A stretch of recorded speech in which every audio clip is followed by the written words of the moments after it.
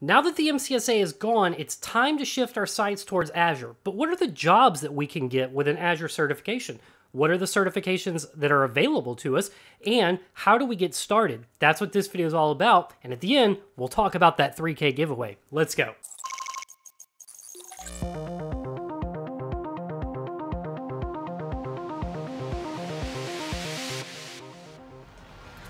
So we've gone through the stages of grief. We're in acceptance now. The MCSA is dead, and it's time to shift towards Azure certifications and those role-based certifications. So how do we start with these things? Who is it for? What are the jobs? That's what this video is all about. But if this is your first time visiting my channel, I'd like to encourage you to click that subscribe button. It's all about growing your IT skills in your IT career. Okay, Azure certifications. Let's pretend we were all just focused on our MCSA in Windows Server 2016 or the MCSD. How do we now shift out of that mindset and into cloud-based technologies? How do we even get started with Azure certifications? Check this out. Let's bring up the website. So Microsoft has a website for browsing their role-based certifications, and it's designed to help you get to the role-based certifications that you care about.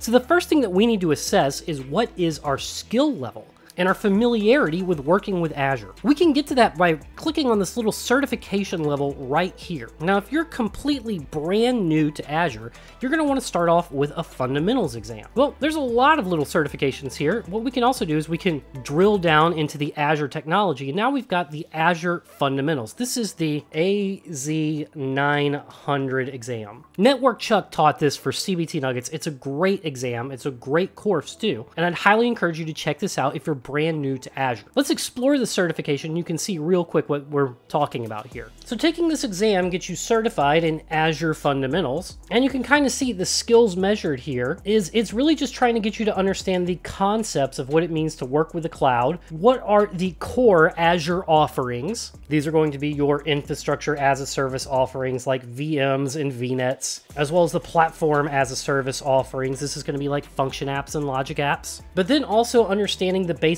to securing and complying with Azure, as well as how to understand Azure pricing. That's a pretty big deal too. So again, if you're brand new to Azure or cloud technologies in general, the AZ900 is going to be a great starting point for you. Now let's hop back and let's dig into it a little bit more, because once we break out of fundamentals, this is where we start talking about the jobs themselves and what exams you should take based on the job. Once you get done with fundamentals, we jump into the associate level exam. And with the associate level exam selected, I'm going to change back to Azure again. Well, and there's quite a few associate level exams here. The one that I'm going to draw your attention to first is right here, the Microsoft Certified Azure Administrator. This exam is most like the MCSA for Windows Server 2016. This is the exam that systems administrators are going to be most interested in. So let's explore this exam a little bit. You can see right here, it currently says the exam code is AZ103, but that's retiring soon, and it's going to become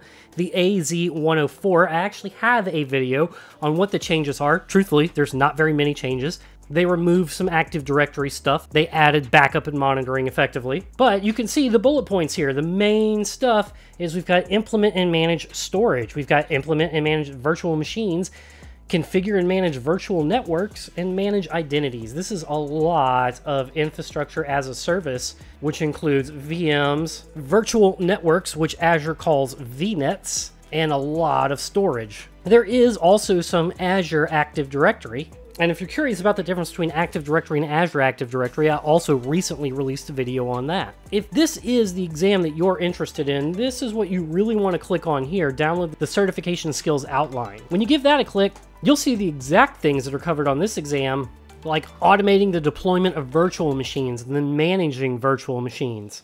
So AZ104, that's going to be the one for systems administrators who are shifting toward Azure. And passing this exam will get you the Azure Administrator Associate certification. But what about people who aren't systems administrators? I mean, there's a lot of stuff in Azure that's not covered under the Azure Administrator exam. In fact, I would argue that the majority of Azure's offerings are not covered in the Azure Administrator exam. Really, Azure shines for developers. Really, one of the big purposes of the cloud was to develop applications that can easily be scaled and deployed. So developers who are developing apps that use Azure resources like serverless hosting, whether that be in app services, function apps, logic apps, communicating in a pub-sub architecture using the event hub. Really, the Azure offerings here are phenomenal. So while systems administrators definitely have their hands full and they've got a lot to learn about the Azure Administrator exam, the Azure Developer exam is a whopper because it's going to cover all of these major platforms like function apps, logic apps, SQL Server hosting, Cosmos DB, NoSQL hosting, integration with Event Hub, leveraging Azure Active Directory for supplying authentication processes for your own apps. I mean, it's massive. Let's take a look at the AZ203 and now the AZ204. From here, I'm going to change my job role to be developer. If I scroll down just a hair, I see the Microsoft Certified Azure Developer Associate. I recorded the AZ203 for CBT Nuggets recently.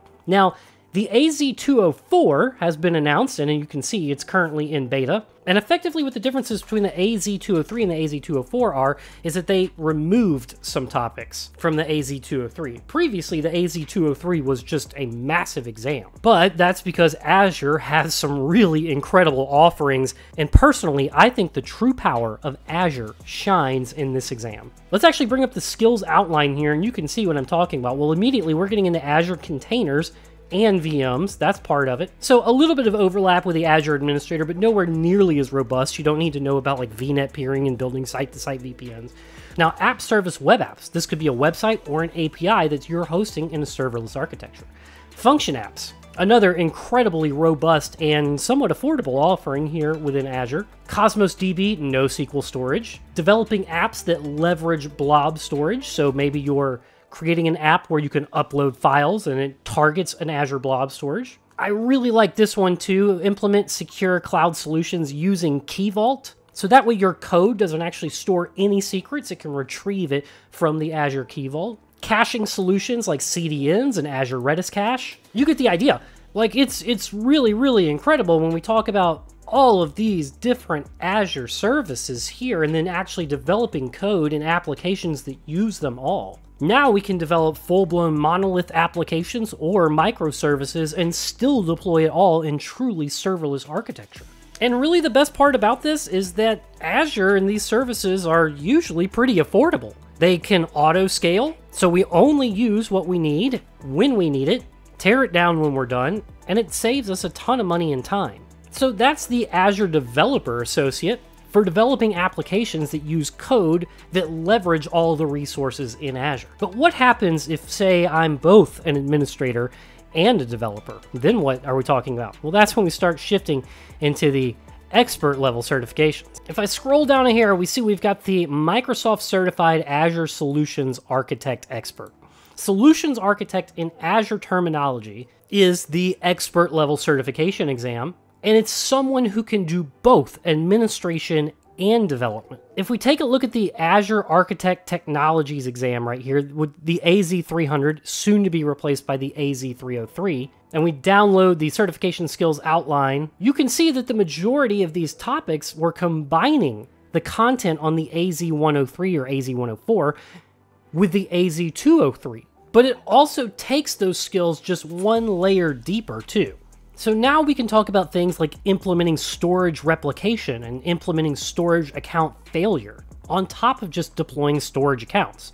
We still have things like automate the deployment of VMs and creating connectivity between virtual networks. But new things that now show up are implement and manage hybrid identities using Azure AD Connect to synchronize your on-premise Active Directory with Azure AD. And you can scroll down and see create web apps by using Platform as a Service. Well, now we're talking about the Azure Developer exam when we were talking about the Azure App Service web apps.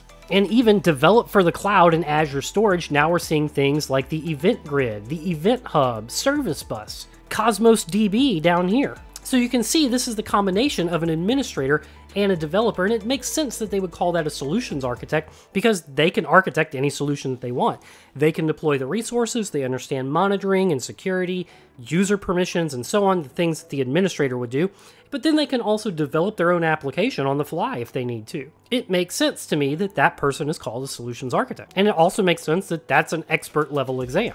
So, your next steps, how do you get started? Well, first assess how comfortable you are with Azure. Are you going to be starting with the fundamentals exam, the AZ-900, or are you going to be moving into the associate exams, the AZ-104, the AZ-204? Or are you ready to go straight for the architect exam because you already know a lot about administration and development? Explore that Azure website because it's going to be really helpful for you. And dig deep into those exam outlines. Check out those bullet points and make sure those are the things that you really want to cover. I got to tell you that in my experience working with Azure for several years now, it was amazing to begin with, but they continue to improve it and continue to make even more incredible offerings. And Azure, compared to other cloud resources, to me personally, is the easiest to work with. So if you've got any questions about your Azure journey, just comment below and I'll be happy to respond with my thoughts. All right, now the 3K giveaway. I did clear 3,000 subscribers and I promise I'm giving away some cool stuff. Stuff like switches, stuff like firewalls.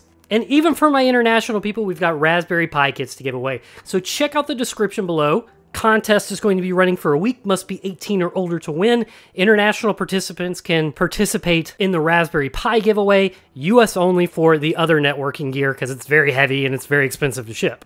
But sincerely, thank you all for your support and your help in growing the channel. I've still got a lot of ideas and I've still got a lot to say, so I'm going to keep rolling out the content. But if you have ideas, if there are questions that you have, just comment below.